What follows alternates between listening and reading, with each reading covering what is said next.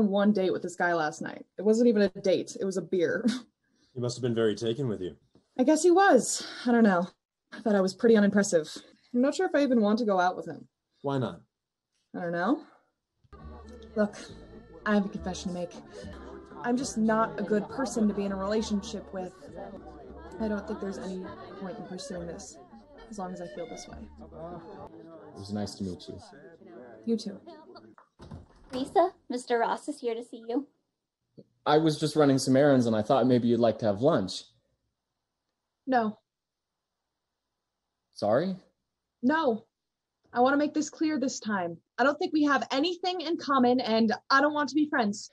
I'm sorry you're too closed off or whatever that you can't make room for a new friend, because I'm a good friend. Don't come back here again. All right. Don't call security. More flowers? I know. Aren't they beautiful? Do you think I'm paranoid? No, why? Because I think Tony, the flower guy, I think he's following me. Stop calling me!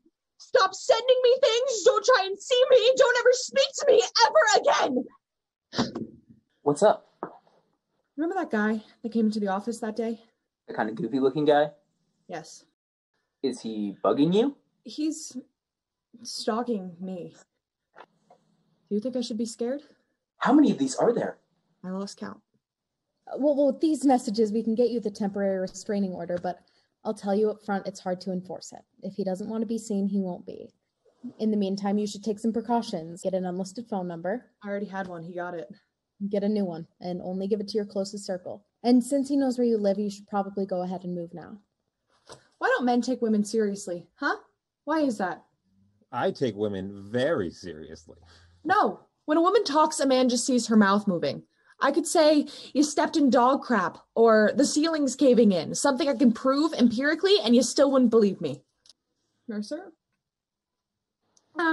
Yeah, I want to get that apartment on 68th. This is Teresa Bedell. Then you have to get me another one! Teresa? No, I can't wait. No, now, do you hear me? Hang up the phone. Oh. Hang up the phone. We'll call the police. It's just a letter. He's not here. He's not here. It's just a letter.